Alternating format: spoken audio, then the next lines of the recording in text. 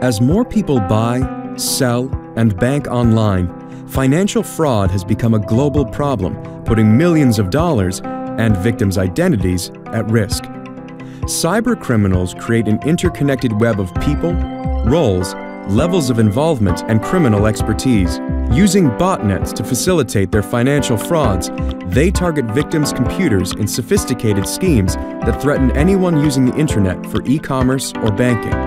Botnets are armies of computers infected by malicious software that operates secretly and remotely under the control of a cybercriminal.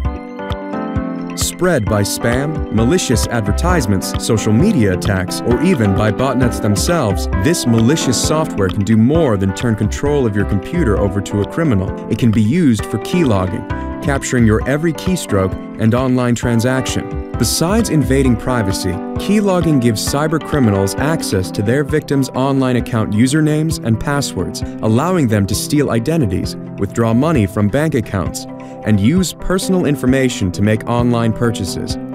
Once cybercriminals capture your identity, they have unrestricted access to your life. Financial and technology leaders are taking action to fight these threats, and you can too.